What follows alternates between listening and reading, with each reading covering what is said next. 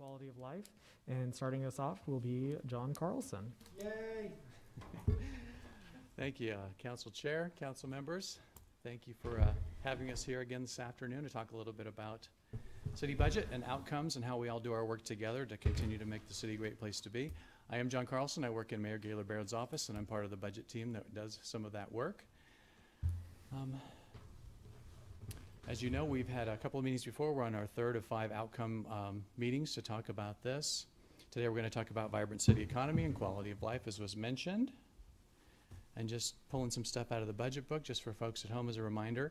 You know, this outcome, again, is our goal is to keep Lincoln as the quality of life capital of the country. And while those of us that are already here know that that's true, we want to continue to do our work to make it even better and continue to encourage people to be here, work here, live here, play here, go to school here, raise families here. It's a great place to be. So obviously with this budget outcome, a lot of our programming is focused on economic development, high quality, good paying jobs, innovation, entrepreneurship, workforce you'll hear more about today, lifelong learning, community literacy, safe and reliable transportation, then also things like parks, green space, cultural activities, arts. As you do polling across the country and when you talk to economic development and the Lincoln Chamber of Commerce, you can tell that those high quality amenities really are one of the things that they use as a recruitment tool to help recruit people to come to Lincoln, both businesses, students, and employees and workers. So we've got 4 departments / programs here to talk to you today: Parks and Rec, Lincoln Libraries, Lincoln Forward, and Urban Development. And with that, I'm going to turn it over to Director Lynn Johnson from the City Parks and Rec. Thanks, John.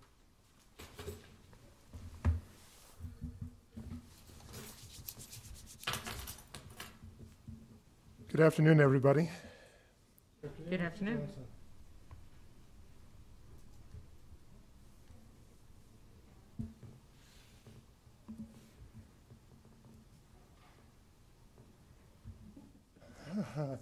Somehow I got this. All right. Technology will be trained. He is a parks director, though. Yeah, but he can't run technology, apparently. Let's get you up here.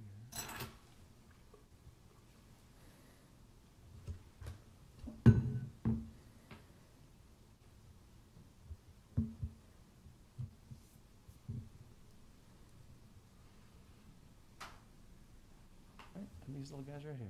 There we go. Right? Got it. Thank you. We will try this again. My name is Lynn Johnson. I am the Director of the Parks and Recreation Department in Lincoln. You can see that our mission statement is wrapped around youth development, about active, healthy living, about managing green spaces, both designed and natural, about assisting with special events in the community. And then we truly believe that the quality of life, as John said, is instrumental to our economic development strategy. Our core values are positive attitude, customer friendly, being customer friendly, promoting teamwork, and servant leadership.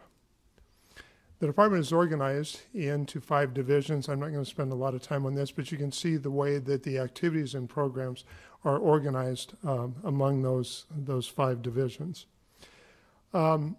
We have a total of about 283 FTEs. In the general fund, there are 253 FTEs.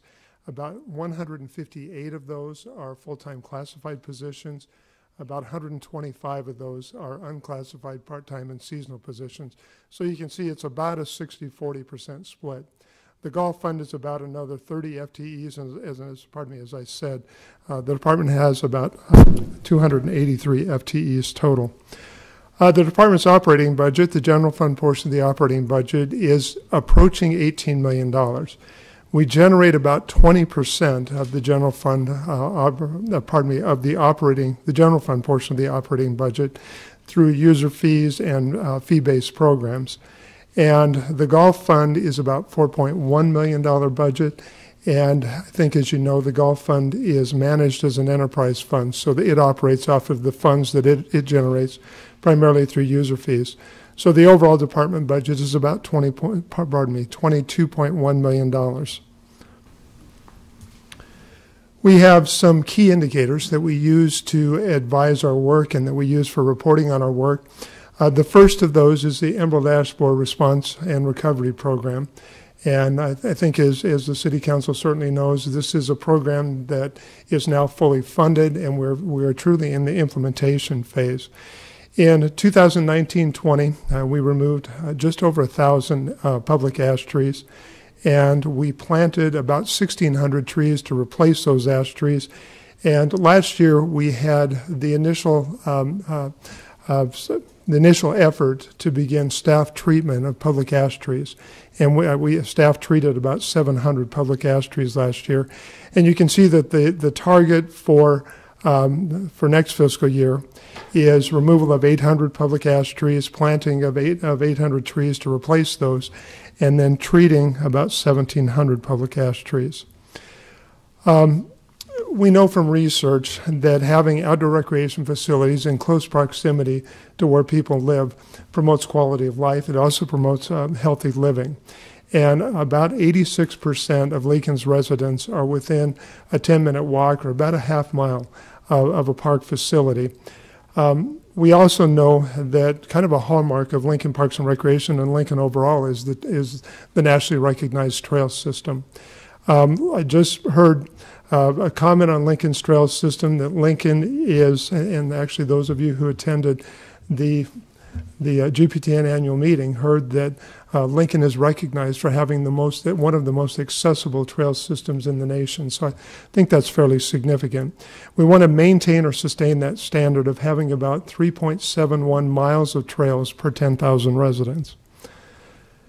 And green space is also kind of a hallmark of the Parks and Recreation system and of Lincoln. And we manage about 1 in 9 acres in the city, or about 11% of the city is parkland and open space as compared to the overall city limits. Our focus for 2021-22 will be reestablishing levels of service for programs and facilities after the pandemic. And really much of the rest of my presentation is going to be sharing with you information about the level of service that we provided during the last fiscal year, and then what we're anticipating for 21-22. And we're going to start with parks operations. The park mowing cycle is one of the measures that we have for our park operations sections. You may know that we essentially mow park areas on a circuit. So the park mowing cycle is the number of days it takes to get back to that beginning point of the circuit as we're mowing those circuits in the district. And with the pandemic last year, you know that we did not have park restrooms open. We were not servicing park indoor shelters. We had outdoor shelters open, but they weren't rentable. And we were really hoping that we'd be able to shift some of that labor and attention away from that kind of regular maintenance to park mowing. And what you can see happened is that this is the information summarized from our parks district. One of our districts was able to get down to a mowing cycle of about 10 days. The other two of the districts were at just over 14 days, and the fourth district was just over 15 days. And I'll talk a little bit about why that was in a second, but one of the things that we saw is that there was a significant amount of use of park areas, particularly on weekends, during the spring and during the summer. And park staff spent time on Mondays and sometimes into Tuesdays getting large park areas cleaned up after all of that use. And so we were not able to shift as much time to park mowing as we had originally anticipated. Right now, we're anticipating for 21-22 that we would be maintaining that mowing cycle, or that park mowing cycle of 14 days. You can see that we rented about half of the number of facilities that we would normally, and we also had about half of the number of special events occurring in parks that we would normally. A little bit hard to see, but maybe I'll see if I can highlight this. These two areas on this chart is park mowing. And you can see that, oops, that was not what I wanted to do. You can see back in fiscal year 18-19, about 16% of park operations staff was involved in mowing. We thought that that percentage would actually go up, and in 19-20, it was about 17%. Where we thought that time would come from is this category right here, janitorial cleaning. And that janitorial cleaning category remained at 20%. And so even though we weren't involved in servicing restrooms and servicing shelters, we spent essentially an equivalent amount of time making sure that park areas were cleaned after the significant amount of use that they received last summer. The other area that I might, oops, I'm going to have to quit doing that. Other areas that I might focus, event support went from 3% to 1%. We envision that percentage of time supporting events will increase as we increase the number of special events. And you'll also see that the amount of time or the percentage of time dedicated to administrative activities went from 8% to 10%. And we think that a lot of that really had to do with the learning and the training associated with the new Oracle time entry system. And we anticipate that percentage of time will drop back down to that 8% during fiscal year 21-22. Community forestry, I'm going to spend just a little bit of time on this slide, and then I'm really going to spend most of the time on community forestry on the next two slides. You can see that the percentage of trees trimmed, and actually there's an error on the slide. In 1819, where that says 6%, it was actually 3.1%. That was a typographical error on the slide. We trimmed about 2.8, or we pruned about 2.8% of the trees last fiscal year. And that 6% is really kind of an aspirational number, and I'll tell you about that here in just a second. You can see that the calls for service increased fairly dramatically last year, and I'll talk a little bit about that. The other number I think that's important on this sheet is the number of new trees planted in new subdivisions. We planted about 827 new trees were planted in subdivisions last fiscal year. And that is because of the city's subdivision standard that requires that new street trees be planted in new subdivisions. So you can see that the number of new street trees every year is increasing by about 1% a year. And the other thing that's of significance about those young trees is that they really should be seen about every 5 years, so about for their first 15 years in life. So we really should trim them at about 5 years, at about 10 years, and then a third time at about 15 years. So here's what's really going on. This slide shows the percentage, or pardon me, the actual number of trees that were pruned during the last 10 years. I'll talk a little bit about that spike that happened in fiscal year 12-13 and 13-14.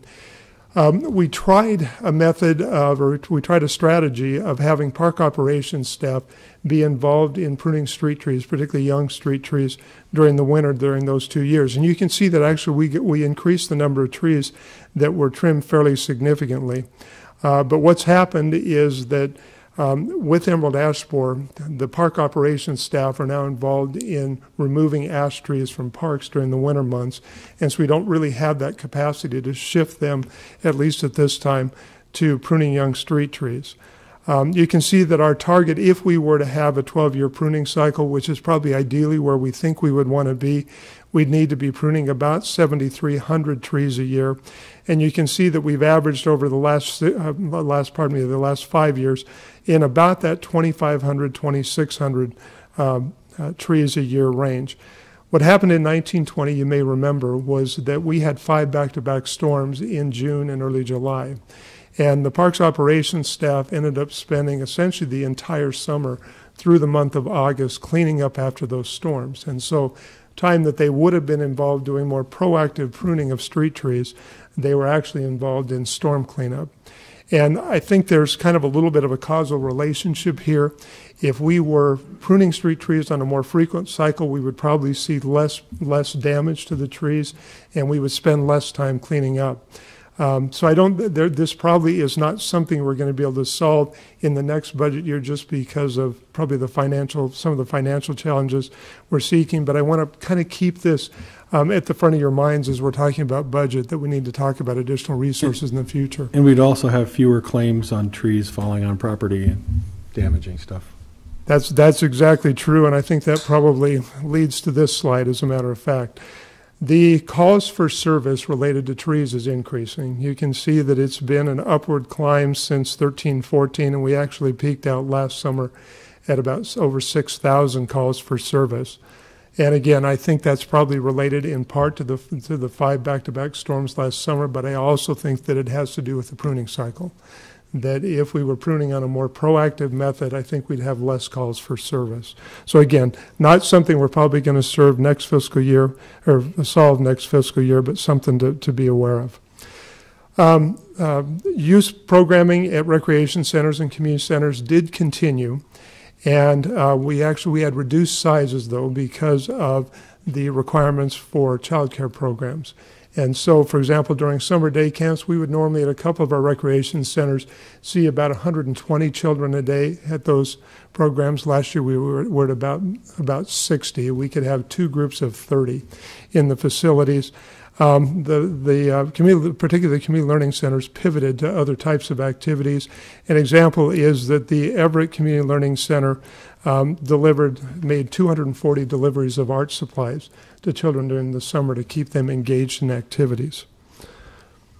Therapeutic and adaptive recreation programs also pivoted. Those numbers for 1920 include really a shift to the adult day structure program was multiple phone calls with the participants throughout the week to check on them, see how they're doing. And we actually made deliveries of garden produce to a number of those participants during the summer last year. And then the Adaptive Recreation Club participants, they shifted to Zoom. And we had attendance overall after the pandemic started of over 1,250 Adaptive Recreation Club participants participated in activities by Zoom. Those happened at least weekly. And I think one of the highlights of the year was the holiday ball that I think a number of you may have been involved in. That actually happened by Zoom. And so there were people singing carols and sharing stories by Zoom during the holidays. And so it was really nice. You're going to see that we actually are predicting a decrease of the number of participants for fiscal year 21-22, and that's really an indication of the populations in both of these, our people in both of these programs are aging at this point, and we're seeing a gradual decline in the number of participants. Team sports programs, you know that we ended up canceling a number of team sports programs and actually doing a number of refunds. We saw just about half of the number of youth sports registrations that we would have, and about 30 or so less adult sports teams registered, and we're anticipating by fiscal year 21-22 that those programs will have recovered to at least their prior levels. Pools during last summer, we operated, you probably know, we operated 5 out of the 9 pools. We operated the 5 neighborhood pools. They were operated on 2-hour shifts with reduced capacity, and we had we had a little over 38,000 admissions. One of the new things that happened last summer was we had a lot of interest from the child care centers, local child care centers, in having time in the pools during the summer, during the mornings. And we actually anticipate continuing that as a program, a service that we'll be providing. We did not offer swim and dive league program, and we did not have any pool rentals last fiscal year, but you can see that we'll be recovering to what we see as being essentially the normal level of service and activities with outdoor pools next fiscal year. The Nature Center, we did cancel some programs and activities for fee-based programs and saw lesser participation because of that. You can see that we think we'll be at about 67,000 fee-based program participants in next fiscal year. What this doesn't show is that, particularly in the spring and early summer last year, the Nature Center saw really a significant number of an increase in the number of people who are visiting the Nature Center and walking the trails last spring and summer because of the pandemic. We hope that some of that continues. Perhaps the bright spot in terms of Parks and Recreation in the pandemic was we saw a significant increase in golf play last summer and also golf revenue. We had over 185,000 rounds played across the 5 golf courses. We budget for about 163,000 rounds on average, and we saw a decrease in the number of people participating in player development programs, and we anticipate that that'll be recovering to about 1,250 people participating in those programs next fiscal year. You have seen these pie charts before. I think as you'll remember, every 2 years we update what we call our 10-year facilities plan, and that's really a look forward at all of our facilities that we're envisioning are going to be needing some work on repair and replacement. We'll be preparing that plan again this year, but when we last prepared that plan a year and a half ago, We saw a need for about, on average, about $3.1 million of funding for repair and replacement. We have some dedicated funding sources, as you can see on the sheet. About $1.56 million is Keno funds. The cell towers generate about $280,000 a year. And then we have a gap of about $1.15 million that is unfunded. From budget year to budget year, a portion of that gap generally gets funded through general revenue. And you can see for the current fiscal year, we have $755,000 of general revenue in the capital improvement program. So we have a gap which is unfunded or deferred maintenance of about $397,000. The major programs that are major projects that are going to be going on is we are rebidding the Cascade Fountain renovation project. We'll be taking bids this weekend, and hopefully we anticipate we'll get a bid this within our budget, and we'll be moving forward with that project. It'll be under construction this summer. It'll be completed in the fall of 2021, and we're anticipating a dedication in the spring of 2022. The new Air Park Recreation Center, Williams Branch Library, is a project that we are very excited about. This is a great collaboration with Lincoln City Libraries. And we'll be before you in late March and early April to talk about certificate of participation funding for that project. And construction will begin on that project sometime in the summer or fall, and we envision it'll be finished in early 2023. We received notice just recently of a $400,000 grant of Federal Land and Water Conservation Fund funding for the Irvingdale and Rudge Parks renovation. And we'll be doing just about $1 million worth of work in those two parks when that'll be completed in the fall of 2022. We've been also developing a user experience master plan for Wilderness Park. The mayor is very interested in seeing if we can increase use and accessibility by making the park more legible, and so that people feel like when they arrive they have an understanding of the trail system and how they move throughout the park. And we're beginning phase 1 improvements this summer on that project. And the other project I wanted to highlight a little bit, for about 30 years, we had the bedding plans for Sunken Gardens grown contractually. And the local nurseries who have the interest or the ability to grow bedding plants has essentially waned at this point. We don't have anybody really interested in that contract anymore. Finke's has allowed us to rent their greenhouse for the last 2 winters. They've notified us that we will not have that ability after this year. And so we're actually proposing to build a greenhouse so that we can grow the bedding plants for the Sunken Gardens and other places, but primarily for Sunken Gardens for future years. And we will have a CIP amendment that will be coming before the City Council to fund that project. We're really moving some funds around within the CIP to get that project covered. It's about a $380,000 project. We did a life cycle cost on it, and we think it has about a 16-year payback in terms of us owning and managing a greenhouse as opposed to bidding out and having the plants grown by one of the regional growers. And we go through a similar process with the Golf Fund. We also do a 10-year facilities plan for the Golf Fund. We've identified about $470,000 of needs for repair and replacement on an annualized basis. A big portion of that is irrigation systems, to be perfectly honest. You can see the funding sources that are committed to the golf capital improvement program. We have 2 different surcharges. One of those is the Holmes Clubhouse surcharge. And I'm happy to say that in September we will have paid off the clubhouse, and we'll actually be talking with the Golf Advisory Committee and the Parks and Recreation Advisory Board in March about keeping that surcharge in place and shifting it to funding replacement of the irrigation system, or the new irrigation system at Pioneers Golf Course. And that will be part of that certificate of participation bond funding that will be before the City Council in late March and early April.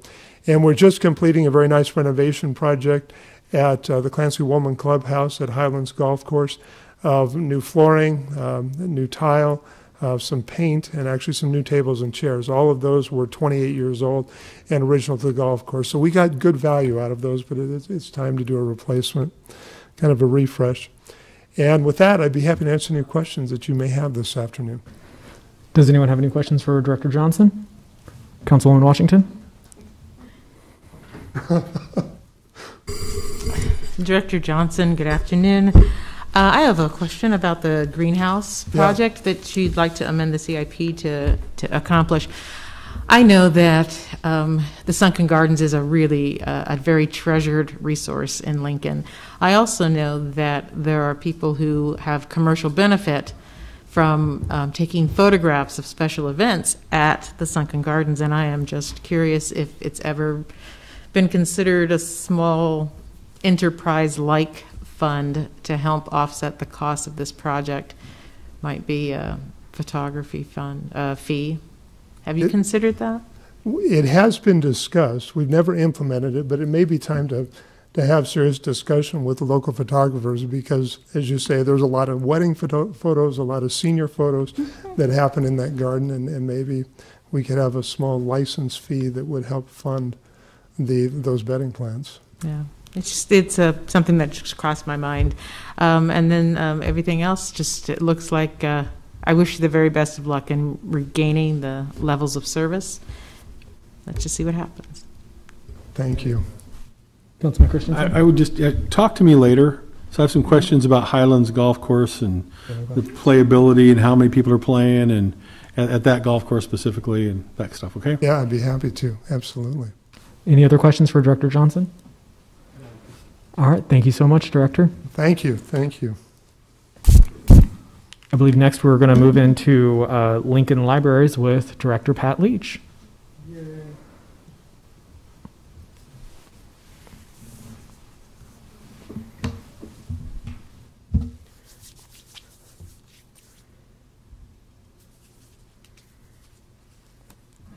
Hello, everyone.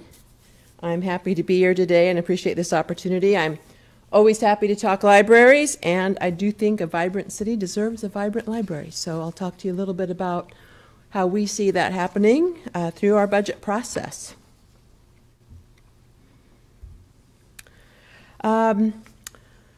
When we're thinking of our vision, which has to do with what we call a library experience, we are wanting to set a distinctive tone, promoting and providing lifelong learning and education for our whole community.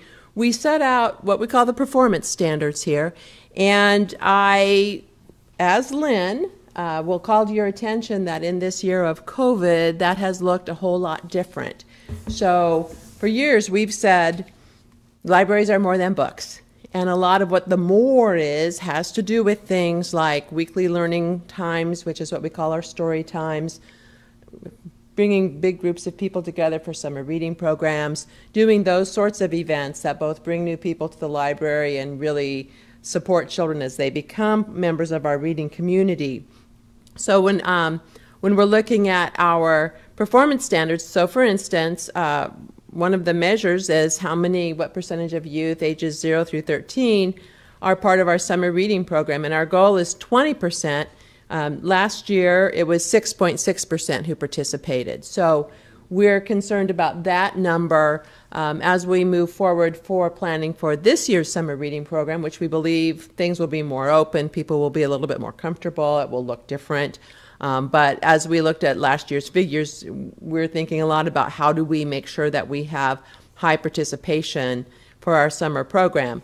Another one of the things that we look at, and this is sort of a basic for libraries across the country, is per capita circulation. So what is the circulation overall of books and other materials per the population? So in the most recent fiscal year, our number was 8.2. And what we wish to have is 9.8. So again, that's a figure that dropped down quite a bit. What's interesting about that number, and I'll talk more about that later, is visits to libraries are half what they were before. People just aren't getting out like they used to. Our circulation hasn't dropped by half, though, and I'll talk a little bit about how we've addressed that. Then our other primary performance standard is the number of different bookings that we have for our community meeting rooms, which is a service that quite a few people use, and sometimes we forget how much of a community center a library is. So here comes a review of each of those numbers. Our summer reading challenge number, we're noting the year of COVID there with a much different pattern. And so we're thinking a lot about what will that look like this year. How do we ensure participation? We do a lot of our promotion for the summer reading program through Lincoln Public Schools. So we'll be working with them as well as with the other schools in Lincoln to say, how can we get in to promote? What can we do to make that happen? You know, given that situations are much different. So what we hope to see, of course, is both of those bars going back up significantly in the years ahead. Then as we look at our per capita checkout rate, this is another one where what we want to do is maintain. And instead, we saw a significant decrease last year, again, wishing to see that go up once we're back out from under the era of COVID. I want to show you a chart related to circulation. So the orangish bars here show our total circulation of materials at the library. The blue bars next to those are the amount of downloadable circulation that we have. So those would be downloadable ebooks or audiobooks that can be checked out through the library's website. And we had a pretty significant jump in the use of downloadables, which is what you would expect in a year where many people were choosing to stay home as much as possible. The slanted blue line indicates the percentage of our circulation that is done by downloadable material. So that clearly is going up. And I think that last year I spent some time talking with you all about the challenges of downloadable materials for libraries from a budget perspective. They are expensive, and yet our people want them. We're in a very interesting time right now where clearly people still want to check out print books and actual items. But with COVID, we had quite a few calls from people who wanted to use their library card solely to download materials. We took quite a few calls from people who hadn't had library cards before, but wished to begin using downloadable materials. So that's part of the increase in the use of those. So as we look at our budget and look at how we manage the services that we provide, that balance between downloadable and actual materials is really important. What we have been able to do to some degree prior to COVID is it takes quite a bit of staff time to manage an item, you know, from checking it out to somebody, checking it back in, getting it back on a shelf. We don't have all of that kind of staff interaction when we have a downloadable item. We do pay more for the item, but we're able to use the resulting staff time to increase the amount of programming that we do. So we're able to have a fuller range of library learning times. We're able to have those library learning times evenings and weekends as well as during the week. So with COVID shutting down that in-person programming, it certainly has impacted how we're able to serve the community. So we're thinking a lot about, as we come out from COVID, what will be the behaviors that will remain and what will be the ones where people will be eager to come back and do the things that they did prior to COVID. Meeting room bookings also went down. I think that's pretty much as you would expect. And again, we are watching this one closely in that many of you know that sometimes it's difficult to find a nice meeting room space that you can have free of charge. On the other hand, in the era of Zoom, we'll be watching, you know, how much do people say Zoom is working pretty well for us versus booking a library meeting room. So that is certainly something that we'll be watching as well. These two pie charts show our sources of funding and expenditures. You know, there's an interesting aspect on our funding sources that the big orange part there is city property tax. The library has something that's called the library fund, and it's funded a little bit differently than the city's general revenue sources, and the library fund, for whatever reason, gets infusions simply from city property tax, but it's part of our overall budget, so frankly, it's seen in that way as we budget. We also get a significant amount of funding from the county because we serve the county outside the city via an interlocal agreement. So that's one of our other aspects of funding sources. In the year ahead, as we look to the second year here of what would usually be a biennial budget, we're not anticipating great changes in our budget. So what you heard from me last year is very similar to what we are planning for the year ahead. I will note that our personnel services cost around 67 to 70% of our budget, so that's a major part of the Lincoln City Library's budget. I'm sorry you can't see this one a little bit better. This talks about our number of FTEs, and last year we lost one full-time FTE from our information technology department. We did gain a 0.5 FTE to address our community program to encourage reading aloud to young children. So we do have a person in place doing that work in the community. So overall, it was a net loss of a half of an FTE for the library. So our total number of FTEs is right around 107.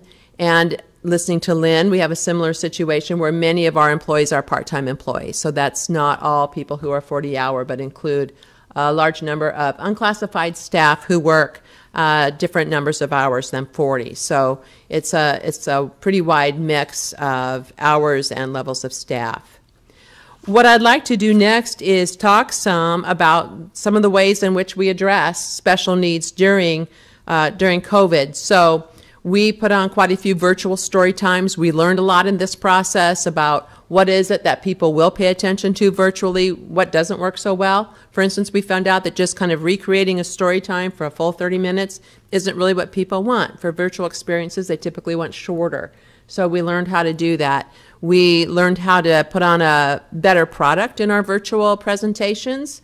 Learned a lot, again, about that process, and our staff went to work in figuring out how to do that better and have a better quality product.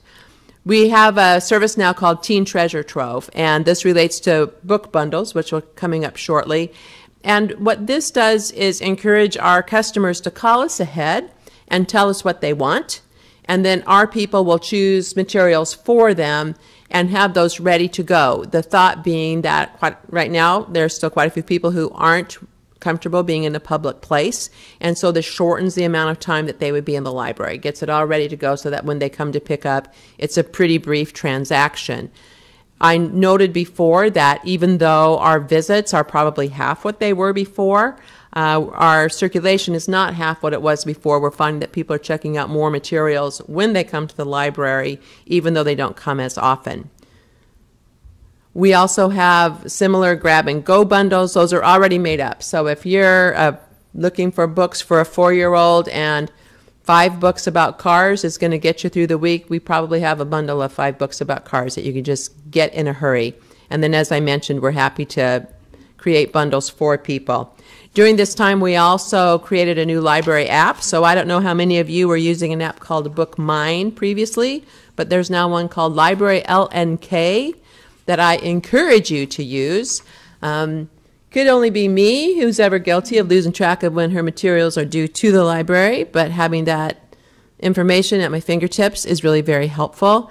And it's an app that connects directly, of course, to our integrated library system, and we're encouraging use of the app both for ease and just to help people keep track of their materials. Absolutely. Makes it really easy to place holds and know when your holds are ready. Then we continued with some of our usual programming. So we still did a One Book, One Lincoln program. Last year, our book was Dear Edward by Ann Napolitano. One of the ways we had to shift here was that we had an author visit that was virtual. So Ann Napolitano visited, I believe, from her home in Massachusetts. It was a very well-received program. I think we had around 75 people participate, and was another way to provide this kind of programming for our community in an odd and interesting time. So I think that my story is probably similar to that of many of my partners, which is as we come out of COVID, we'll see what behaviors continue, what change, and how do we need to continue to listen to our customers about what it is that they have in mind. I also just want to take a brief moment to mention our CIP projects for the year ahead. So Lynn mentioned the new rec center in the Arnold neighborhood. We are moving the Williams Library from Arnold Elementary School, where it currently is, to the new rec center. And we are excited about that change. Lincoln Public Schools has been a wonderful partner with us on that. We feel, though, as if the ability to have more flexible hours, which we would have as part of the rec center, and then just the synergy or partner energy of having a rec center and a library in the same building is really very promising and a great way to serve that community. So that will be one of our CIP projects. The other main CIP project for us is replacement of our bookmobile. So we're beginning to pull together information about best bookmobile service. As an example of change in thinking, it used to be that our thinking was, let's get the biggest vehicle we can to put the most stuff in it that we can. We're now thinking about a model that's, again, a little bit more flexible. Maybe a smaller vehicle that can get more places. Maybe instead of always inviting people onto the vehicle as if it's a small library, maybe we do deposit collections where we've talked with you and your retirement community to say what kinds of materials will you want, and then would bring you a group of things and to do more programming of that sort. Could be the same for child care centers, schools, etc. So looking at potentially a different model there.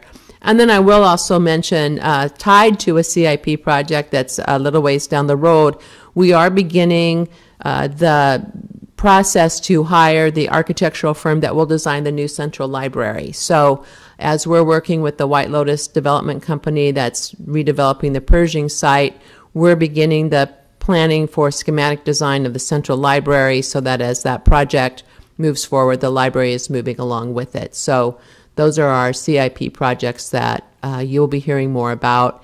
The contract, for instance, for the firm that designs the building will be a multi-year contract, and so you will be seeing that as this year plays out. So some exciting things happening going forward, and we're very eager to, as I said, continue to serve the community to see what stays the same and what will continue to be different after COVID.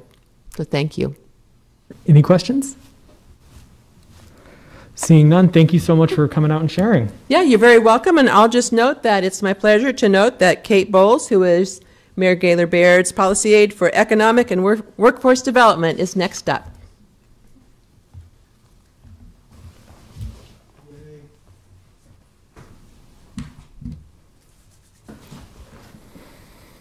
Good afternoon. Glad to be here with all of you. I want to start by just telling you one brief story about the kind of work that we're doing with Lincoln Forward. Many of you, like me, have a loved one who's in a nursing facility or an assisted living facility. When COVID hit last winter, those folks needed all hands on deck. And they created something called a temporary CNA certification, which was a certification with lower educational requirements in order to get folks in the door who could care for seniors' needs while also doing it expeditiously. So those folks have been working throughout the pandemic and doing an incredible job meeting a need and responding to a crisis. But now, as we get vaccines in folks' arms, as we turn the corner to spring, that temporary certification is expiring. So this is a wonderful opportunity for Lincoln Forward's efforts and for our WIOA team to step in. Our Workforce Innovation and Opportunity Act is really made for this kind of circumstance.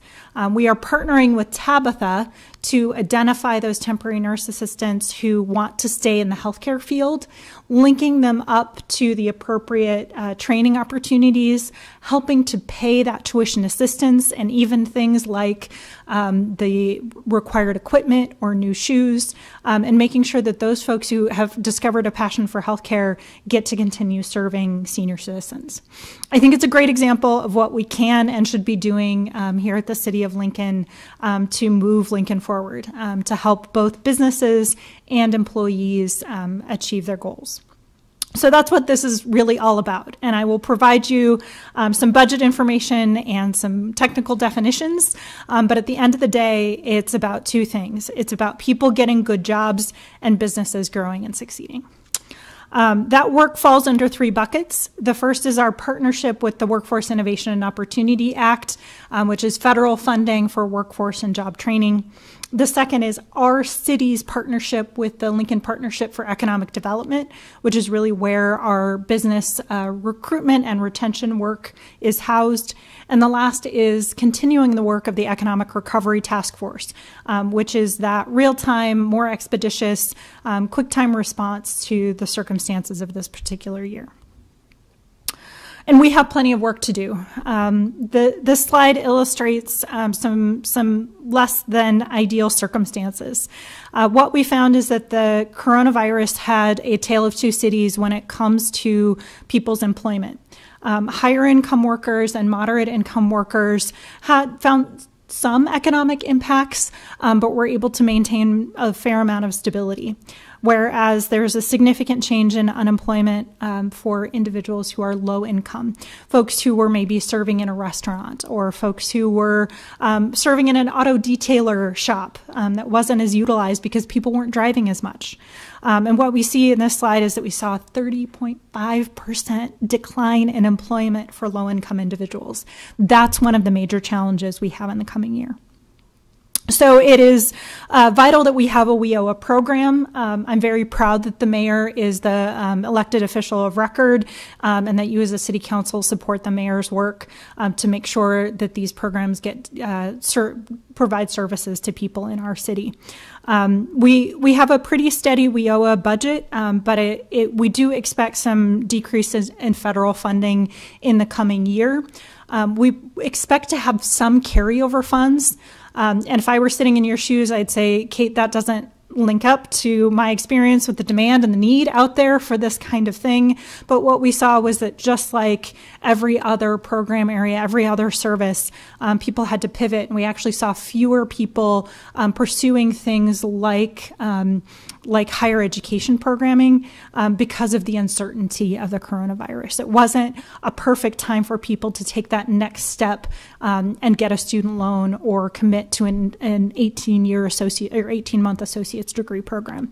So we expect, at least in the short term, to be able to manage through some lost federal funding, which ironically we are losing because we, comparatively to the rest of the nation, have a lower unemployment rate. That is not anything that we expect to need urgent assistance with, but it is something that the City Council should have on their radar screen as we continue to steward this program. The next bucket is the Lincoln Partnership for Economic Development. Forgive me, this slide really doesn't translate very well over to you understanding it. What this is telling you is that last year in January, February, we saw some businesses just crushing it, right? This purple line up here is actually restaurants. We have folks like the arts and entertainment industry who at the beginning of the slide were doing incredible work and really helping the economy continue to thrive. Just like everyone else, they were impacted by coronavirus, and we see that significant dip. We're starting to see some steady, small growth back, but the moral of the story of this slide is really that we have different businesses with different economic impacts. Computer repair businesses are doing great. They don't need any help from any of us except for help keeping up with the demand for their services. But arts and industry, parking, restaurants, entertainment, those kinds of businesses are going to continue to need our help as we continue to recover in the long term from the pandemic. Which really makes our investment in the Lincoln Partnership for Economic Development very important. We are pursuing some very exciting business recruitment initiatives. We've gotten some technical assistance over the past year to identify agribusiness, manufacturing, and financial technology as 3 areas where we can really draw businesses from across the nation. But what I really want to say here is that the Lincoln Partnership for Economic Development has important work that they do to provide services for business retention. And that's really never been a more important service through LPED. Whether that's making sure that they're linked up with the Small Business Association low interest loan, or making sure that they have the tax accountant that has the expertise they need to draw down all their federal benefits. Those are the kinds of things that LPED is designed to help with. And we know that this is important because we continue to see that demand through LPED, and we continue to see businesses connecting the dots and asking for that technical assistance. That also rolls into some of the work that we're doing with the Economic Recovery Task Force. We appreciate your support of that task force work over the past year, and the coronavirus issues are not going away.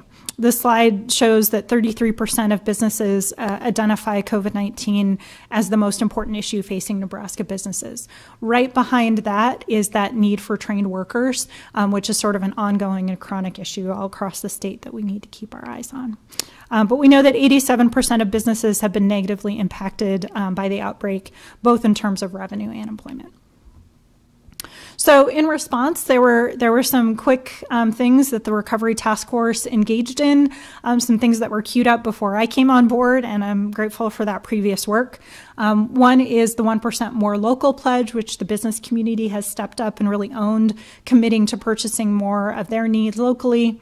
Thank you for your interest and engagement in the micro-purchasing ordinance, another strategy to support local business. We were very excited to identify some federal funds for child care assistance. And again, when we talk about that disproportionate impact of the coronavirus on different workers and different family types, what we see is that workers with kids were disproportionately impacted by the coronavirus, as well as working women. And so there's a double bottom line when we invest in childcare. Not only do we see an investment in little people, an investment in early education, we also see that huge sigh of relief from employers who are able to put people to work at the hours that they need them, are able to get the flexibility that they sometimes need from employees because they have the child care available to them when they need it, how they need it. Recover LNK is a marketing initiative that we pushed forward to make sure that businesses who were implementing best practices for COVID-19 got good credit where credit was due. And we have some other initiatives coming soon. So a few things I want to highlight before I wrap it up and take your questions. A few key initiatives to keep your eyes open for over the next year. Our Workforce Opportunity and Innovation Act gives us the opportunity to have both a new location, a new website, and new contractual partners in the coming year. This is very exciting, gives us a fresh look and some new chances to serve people in new ways, maybe even through places like Pat Leach's library system. For LPED, we've got a partnership with Bloomberg Associates that's going to help us sharpen up our game in terms of national business recruitment. And we are exploring the establishment of something called an Employee Resource Network, which is a strategy sort of like an EAP, an Employee Assistance Network, but with a different menu of services, job coaching or transportation assistance or other problem solving. There are a few key needs that I want to put on the City Council's radar screen. The first is just reiterating that WIOA is federally funded, our allocation will decrease. We think we can manage and still provide quality services, but we may need to continue to talk about your shared support and investment in that initiative. Another note to make is that Luke Peltz was promoted internally to lead the Lincoln Partnership for Economic Development. They intend to fully staff LPED, so they intend to hire behind him and will still be able to implement those business recruitment and retention initiatives. And last but not least, one recommendation of the task force was to support businesses impacted by the pandemic. I would like the opportunity to continue dialogue with all of you about that work and those efforts. One of the reasons we haven't gone full steam ahead is that we continue to see support from the state and the federal level, specifically for small businesses, and we want to leverage city resources to the greatest capacity. So we want to make sure that we're complementing those efforts, not duplicating them. So that's my story in a nutshell. I'm happy to answer any questions you have. Are there any questions? Councilman? With the Lincoln Littles program and the matching, how much did they raise to match that on that Give to Lincoln Littles Day? I will get a final number for you. The last time I checked, it was over $870,000. So we have over $1 million impact. Councilwoman? Thank you. I was really interested in the CNA. Right. I was really interested in the CNA expiring, but giving people assistance to stay in healthcare. Mm-hmm. And I was curious, are there any other kinds of programs like that where we provided some assistance in the short term just to get through this first year that we're seeing an opportunity to roll into another program? That's a great question. We had begun a healthcare collaboration effort, and I think we're in a position where so that got paused just a little bit. It's sort of like our Lincoln Manufacturing Council, if you're familiar with that. That got paused a little bit because our healthcare partners were drinking from the fire hose.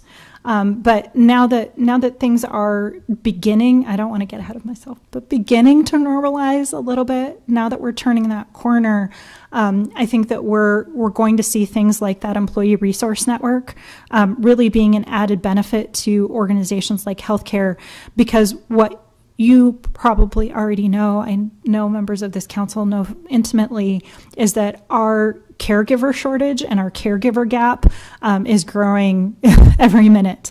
We cannot keep up with that, and we're going to have to find new ways to keep people engaged. And actually, as I'm speaking about this, one of those new ways is some innovative work being done with the Lincoln Literacy Council, trying to provide alternative language instruction for some of those folks who might be interested in healthcare. So I think there's a lot of opportunities, and healthcare is one of our priority areas. Thank you. Yeah. Any further questions? Thank you so much. Thank you. Up next, we have urban development.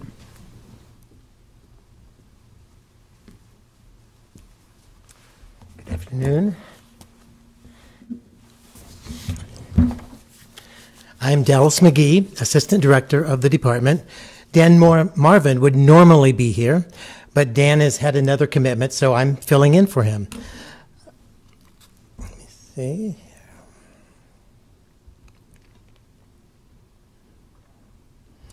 Get it advanced here.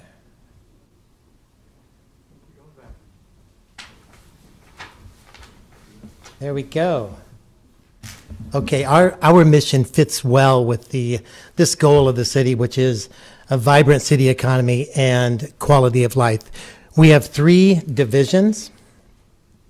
See if I can advance it the right way now. 3 divisions within the department. We have livable neighborhoods, which concentrates on neighborhoods, particularly low and moderate income neighborhoods. We have an administration division that coordinates all the activities of the department and makes sure that things are happening the way they're supposed to. And we have an economic opportunity division, which focuses on redevelopment, as well as our parking services are contained within this division. We only have 21 staff. I hear Lynn with over 200 and Pat with over 100. We have a small staff, a very small staff, but we work together well, and we like to think we can get a lot done with a small staff. Here's our general fund staffing. It is about just over 1.1 million for staffing and services. In terms of FTEs that are general funded, it's about 9 staff. And those are in the administration division and economic opportunity. All of our livable neighborhood staff is funded primarily with federal funds, CDBG and home funds. Economic opportunities. We're going to talk a little bit about what we're doing to promote economic opportunities in the city. We are actively involved in anywhere from 10 to 12 redevelopment projects at any one time of the year. I can remember years ago when we were maybe involved with 2 or 3, so that the rate of activity has picked up significantly in recent years, and we see that continuing. I'll show a couple examples of projects that are underway. This is the Innovation Campus, the hotel. On the left is a image of how the hotel would look. On the right is the construction that was taken about a week ago, so it's progressing well. It's 135 guest rooms, as well as other facilities that are included in the hotel. Another project that is under construction, on the left you see the Cotner and P apartments that were envisioned. On the right you see the construction. They will be available this summer, about 140 units in that development. Another project that we're working on is the Pershing Block. It's had a lot of interest and attention by the city. We've hired a developer. It's the White Lotus Group.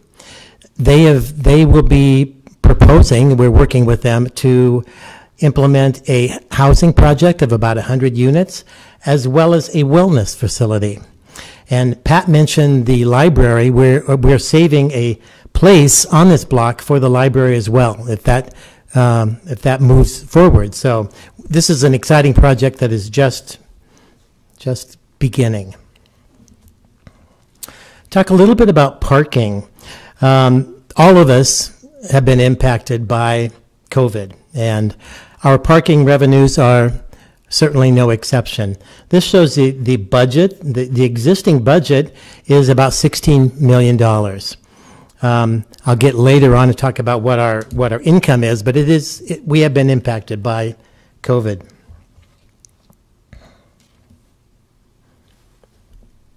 Here it shows two projects that are underway in parking. On the left is the future Block 4 garage that's located at Arena Drive and O Streets. That's about a 600 stall garage. It's just getting started. If you drive by, you'll see the construction beginning. And then on the right is what used to be the Eagle Garage at 14th and N Streets. That's being renovated into about 300 parking stalls, and that will be available by May 1st. Talk a little bit about our administration division. That includes our real estate office. We buy and sell property, not only for our department, but for other city departments as well, including the Parks Department and the LTU. We also handles all of the TIF administration to make sure that the TIF projects are moving forward and we're doing everything we need to do with developers. Finally, this division administers our business improvement districts throughout the city.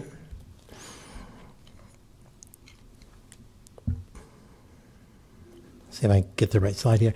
And this shows the the 12 districts that we have.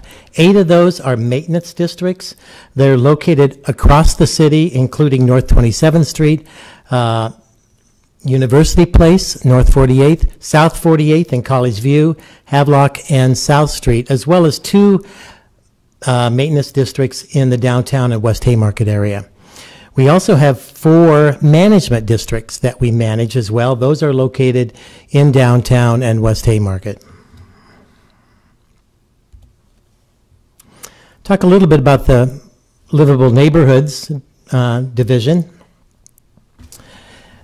As I mentioned, this division gets most of its funding, a lot of its funding from federal funds, CDBG and home funds. And it directs the funding that we get into neighborhoods, particularly older neighborhoods. Here we see on the left some improvements that were made on 11th Street, just south of downtown. And on right, you see the splash park that's in the Malone Holly neighborhood. Here is another funding source that we use extensively, home funds. Those funds are used to assist in the revitalization of homes, particularly for low and moderate income individuals. Here's a couple examples. This is a before and after example of a rehab that not only improves that property, but it gives incentives to people up and down the block to improve their properties, and we've actually seen that quite a bit with some of our housing rehab programs. Here's another example. In addition to just housing rehab, we assist the elderly with needs, and we do ADA accessible improvements.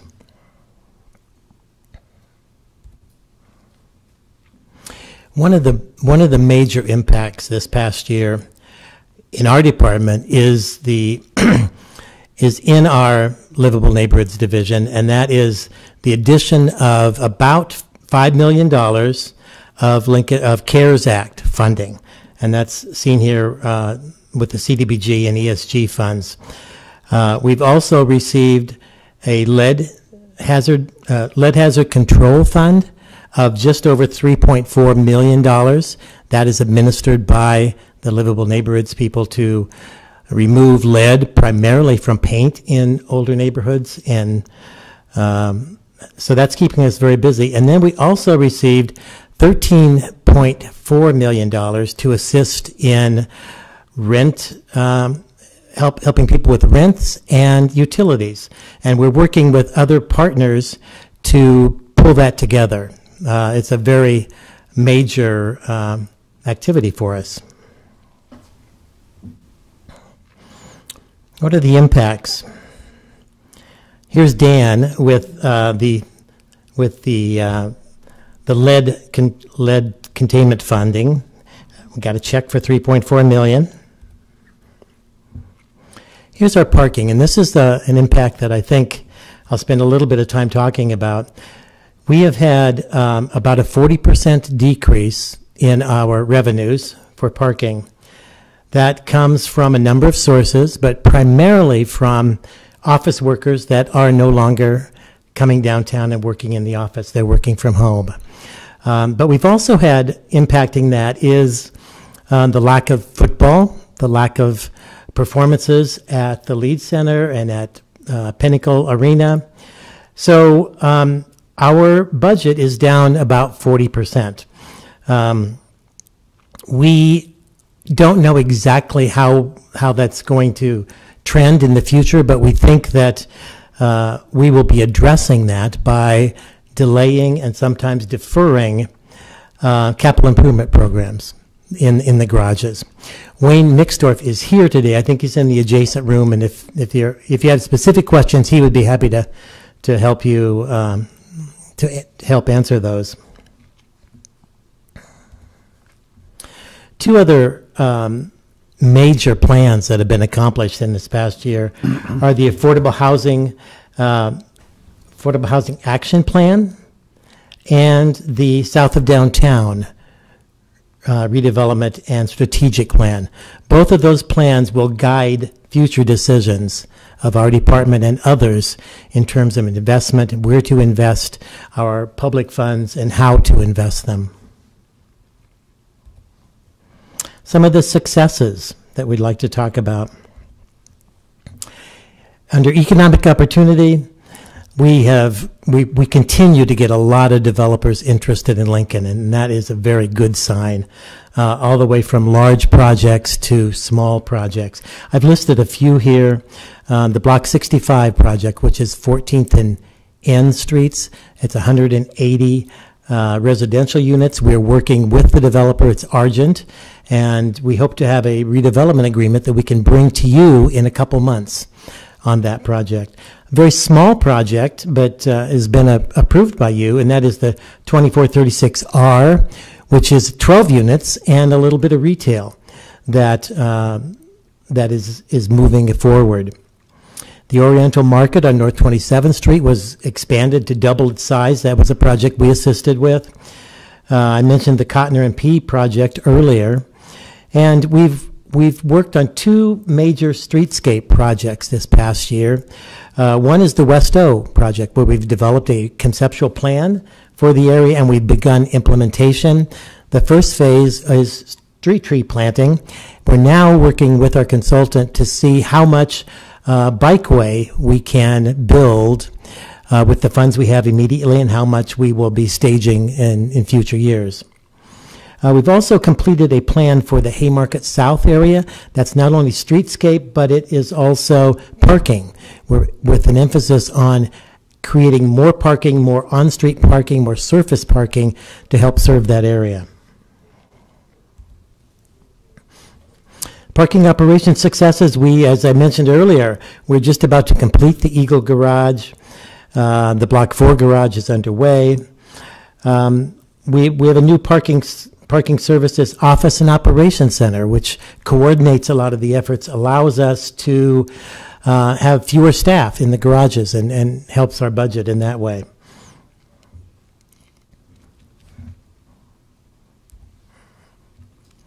On the administration side, as I said, we've acquired about 165 parcels this past year. acquired and sold for various city departments.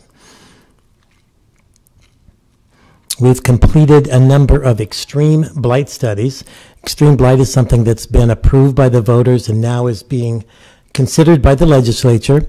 If that moves ahead and the governor signs it, we'll be able to do a 20-year TIF in areas that are declared extremely blighted. And we're working with several developers now that are interested in that, and we'll be developing a policy on how we use that and what kinds of things it funds.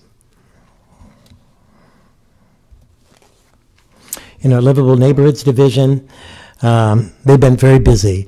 They're working on the lead control program, the coordinated action plan, the South of Downtown plan, and as I said, they are working with a number of other agencies to make those things a reality. Our goals: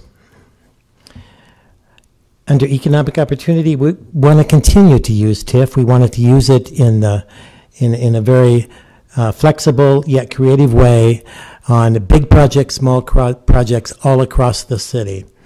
Our parking operations, we want to finish the 2 garages we have in place and look to the future. At this point, the future is somewhat clouded in terms of parking because of the decrease in revenues, but we think that'll return, and it's just a matter of getting through this time and getting back to normal. Livable neighborhoods, adjusting the administering the home program, the CDBG program, and the various programs that I've talked about. And in the administration, our goals would be continue to track housing goals across the city. What have we accomplished with the housing programs? Where do we need to maybe tweak our efforts?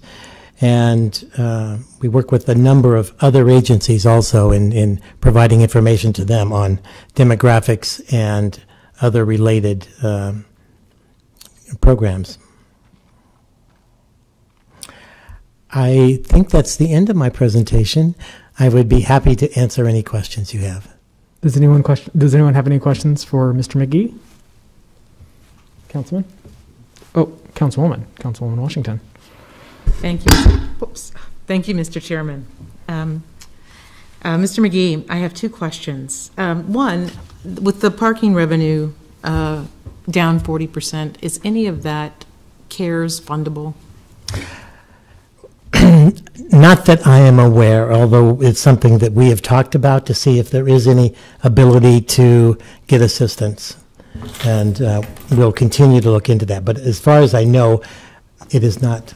Yeah. We have not received any. I know in some years it's just the opposite. You make a little bit more than you actually spend, but it'd be nice if, all right. That was one. And then I had a question. I realized that could be directed to Kate Bowles as well, but I'm going to ask you to think about this. I am interested in what we're doing to support the return of a vibrant arts community in Lincoln that's been so severely affected by COVID. So if you have anything you'd like to say on that? Well, that's certainly an interest of ours as well. We're working with the Downtown Lincoln Association, and as part of the master plan, we've identified an area that we're referring to as the Music District, and we're hoping to enhance that district with programs, with physical improvements, and I think that's one thing that we're doing that'll help the arts, and that's probably the key thing that we're doing right now. Okay, I'll direct the sort of a near-term recovery piece to Kate. Thank you. Any further questions? Thank you so much for coming down and sharing this information with us. I'll invite Mr. Carlson back up if there's any closing remarks. Board here. No, I've just been taking notes, trying to write questions down, and just continue the offer. If you have questions for me now or questions, you can email later, and we'll certainly gather information and get you everything you need. Are there any questions for John? Seeing none, thank you so much. All right, thank you. And that concludes our budget forecast meeting today. As long as we're done with this meeting, maybe we could discuss a little bit about allowing more people to be in here during the regular council meeting. Shift a little bit to a director's meeting. Yeah, a quasi shift. Why don't we, I believe, Okay, if you want to go to a director's meeting? Well, just want to discuss it. I don't think that we've had notice for a director's meeting currently. Why don't we go ahead and adjourn for right now, and then we can talk about how to move forward with that item. Okay. Okay. I did see more chairs in the lobby, because that's, yes. Correct.